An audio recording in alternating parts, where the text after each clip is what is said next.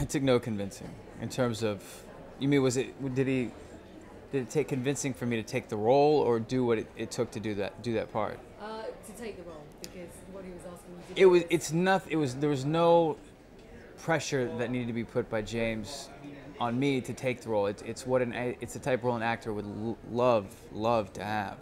I mean, when you're a little kid saying one day I want to be an actor, and you get an offer to play Lester Ballard, you take it because it's an amazing role. no, absolutely. And had you read the Cormac McCarthy book? No, I'd read other Cormac McCarthy novels. I hadn't read Child of God when I got the role, and that's the first thing I did. Well, the first thing that James said was immediately go buy Child of God and call me after. So I went that day and I bought it. But before getting the role of Lester Ballard, I hadn't read the book.